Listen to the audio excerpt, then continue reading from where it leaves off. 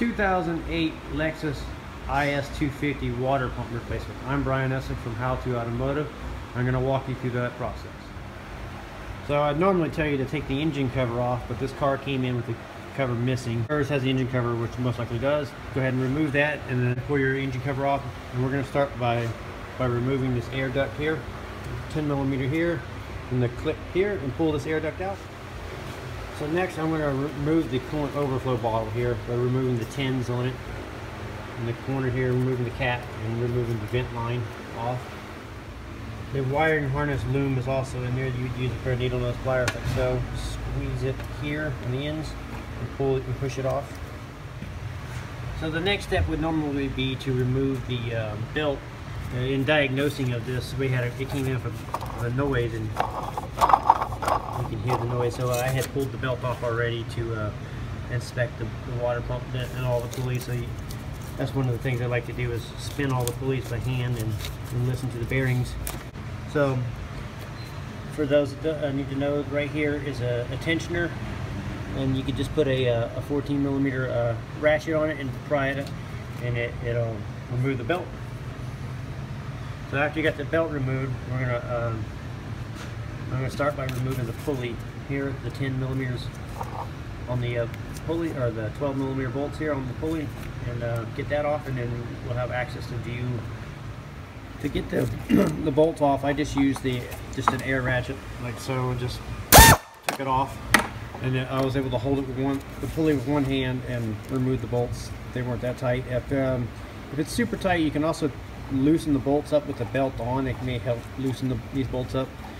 Okay, so now that we got that off, what we need to do now is we need to get this PCM.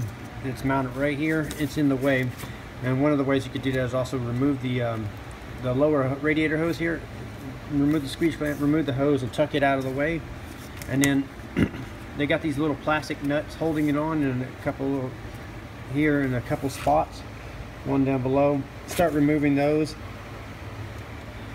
Don't unplug it. We're going to try to unbolt it and kind of pull it out of the way. So now that we got the lower hose removed, don't forget to put a bucket underneath to catch the coolant. And then removing this plastic cover, or removing those plastic nuts I showed you about. Now we're going to remove the 10mm here, and there's probably a hidden one. Yeah, there's a hidden one under here. You're going to remove that, and this whole PCM and bracket assembly will come out, and just leave everything hooked up and kind of push everything to the sides. So now that we got our PCM unbolted and just kind of pushed over the side, like I said, don't unplug anything. We're going to remove the idler pulley here by removing the 14mm bolt here. So we're also going to remove the pulley that goes on the tensioner, and it has reverse threads, so this bolt is backwards, so you'll tighten it to actually loosen it. And take that off and remove it, and set it aside where you don't get it mixed up. So after that's done, we're going to have to take this plastic cover off here, and it has this same thing with those plastic nuts. So you're going to take the plastic things, and then after we get this plastic cover off,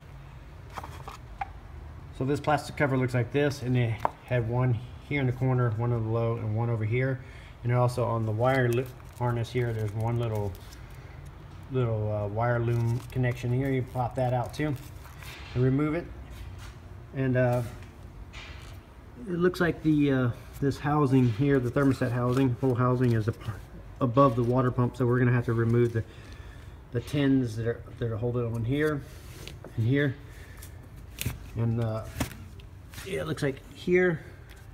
So when you do this, you're going to be an O-ring here you're going to replace, and then there's two vent lines here that go on the upper. Go ahead and remove that in the upper hose, and this whole housing assembly will come off, and then you'll have complete access to your water pump. So after removing all the hoses that are connected to the thermostat housing here, the two in the back, the lower radiator hose, the hose on the bottom here, the upper radiator hose. Now we're going to remove the 10mm bolts that are here, and there's 3 of them down here below. One here, and one you can't see, but let's see if I can get it at an angle. You can see it back there. There, and what you'll use is like a wrench from underneath. And then right here, right behind the upper radiator hose where it went, There's a fifth bolt here. So remove all 5 of the bolts and the whole housing will come off. So once you remove all 5 of the bolts, it was on there. I had to just kind of wiggle it a little bit and work it off the O-ring. You don't want to pry too hard. You just want to kind of work it, keep working it until it pops off. And now here's the opportunity to change your thermostat. You can see it inside the housing here. So now that we got the thermostat housing completely off, you can see the water pump here. And so now we're just going to go around any direction you want to, but just go around and take all the 10s and 12 millimeter bolts out. There's enough, 12 of them, 12, 13 of them in there. I'm not sure exactly how many are in there, but just remove them all, and then the whole water pump assembly will come off all in one piece. So after removing the 15 bolts that hold the water pump on, we're going to clean our mating surface here. Use rags, maybe a little razor blade, and kind of scrape it a little bit and get off any debris that may be stuck on here. And you don't want to use like your die grinder wheels or anything, because this is made out of aluminum and it's really easy to create dips and valleys in this soft aluminum, and then your new pump won't seal. So I just scrape it off with a little razor blade, and I just set it on the ground here, but then I set all the bolts back in the way they came out, so if you wanted to see that. But all the 12 millimeters are all the same length, so there's none that are any special ones or anything, so they could go anywhere. But the only difference is the 12 millimeters wouldn't go in the 10 millimeters, so you won't have to worry about mixing them up. And this is all held on with the thermostat housing. So now we're gonna, after we get our mating surfaces cleaned up, we'll put our pump back on. So now that we got our mating surfaces clean, we need to prep our water pump. So on the original bolts, they have a little dab of silicone on all the 12 millimeter bolts, and that's to prevent, because these go into cooling passages, and that prevents coolant from coming back through the bolt holes and out of through. So when you put this back together, put a little dab, just a small dab of silicone. The factory used gray, but whatever you have will work. Black usually works. That's what I like to use.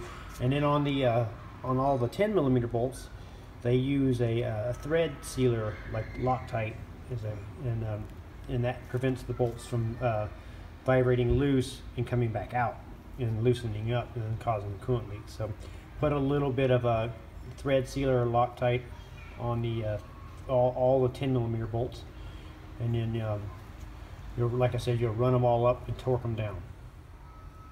Okay, so after running all of our bolts up just flush until the water pump is full and flush, and make sure you put the silicone on the 12 millimeters and the Loctite thread sealer on the 10s. What we're going to do is we're going to torque the 10 millimeter bolts first. We're going to go from the inside and work our way out to the outer. So work your way in and then work your way around like that. Do the 10s, and we're going to do those at 5 foot-pounds. We'll just torque those down, and if you guys don't have a torque wrench or whatever, you can do it by feel. It's not very much pressure, just tighten it up pretty snug.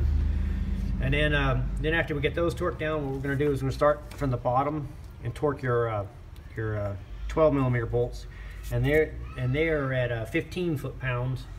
So we'll torque those all down, and we'll start from the middle, and at the same thing we'll work our way around to the outer ones. So start from the middle and work your way around to the outer ones. So go like this one here, and then this one here, like that. You kind of want to work your way in from the middle out. Once you get those all torqued down, then we'll change our O-ring here, and put the O-ring in the water pump housing here, the new ones, and we'll change our thermostat.